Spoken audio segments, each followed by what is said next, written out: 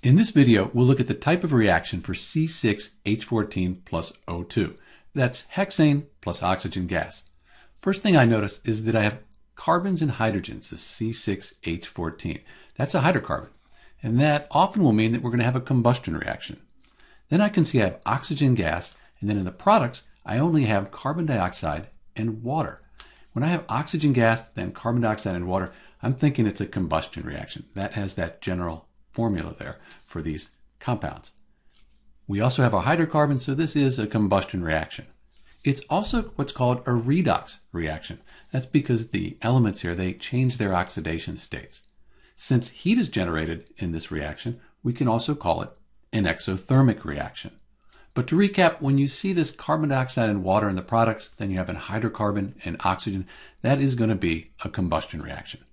This is Dr. B with the type of reaction for C6H14 plus O2. That's hexane plus oxygen gas.